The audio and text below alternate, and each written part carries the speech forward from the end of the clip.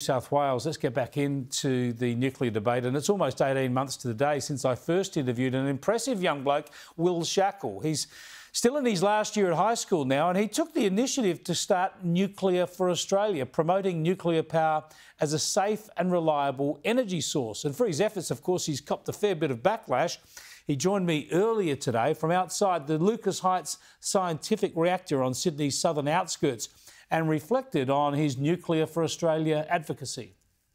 Well, a bit over a year now, Chris, but since then we've grown into the largest grassroots movement for nuclear power in Australia. We've got close to 50,000 supporters, many people who have signed our petition to lift the ban on nuclear power. And I'm now really glad that we've got an expert group of Australia's leading nuclear experts, which are helping us lead the way and share facts and information with people around Australia to help boost nuclear literacy and help people understand the real benefits nuclear power presents to Australia. It's been quite a ride for you while you're completing your high school studies, and you went to the COP meeting in Dubai, and you've got all this happening in the political debate unfolding. You must be overwhelmed by just how much the issue has taken off along with your organisation. It is quite overwhelming, but I don't think it's a surprise, and it shouldn't have just been me. There's been many people in Australia which for a very long time have been advocating for nuclear power. Many experts. Their views might have not been heard for too long, but now they're finally getting a chance to speak about what they really care about. But it's been absolutely mind-blowing for me personally. The fact that a majority of Australians, according to the most recent polls, support nuclear power, voters from both major political parties, according to the Lowy Institute, it's really, I think, a positive development, and I think it creates a natural pathway for the bans on nuclear power to hopefully be lifted. Well, it's an incredible debate to have now with Peter Dutton's announcement of 7 sites, 7 proposed nuclear power stations in this country. It means it's going to be the central issue going up to the next federal election. Labor are locking in to oppose this. How do you see the debate playing out, and what do you think the chances are that we could see a sweeping endorsement of both Peter Dutton and this nuclear energy policy?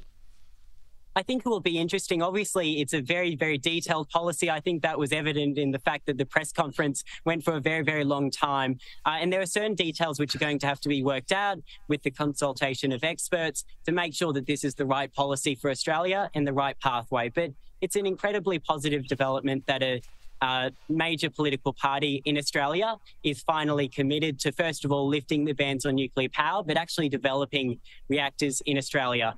I think the unfortunate thing is you would want to have bipartisanship in this. There is no reason why people from all sides of politics should be getting around clean, reliable, always-on, safe electricity in the form of nuclear power. But currently they're defending a 90s era, out-of-touch, outdated ban that was introduced on nuclear power, which restricts us from even having the option of considering it in our electricity grid. And that needs to be addressed. What we're currently seeing is, instead of a fact-based, mature discussion about nuclear power, is a fear campaign orchestrated by the government and their proxies in the environmental movement, who have been blinded to the fact that nuclear power could really help us decarbonise, and are instead releasing misinformation and trying to fearmonger, posting pictures of green glowing koalas is something I saw yesterday from the Conservation Foundation.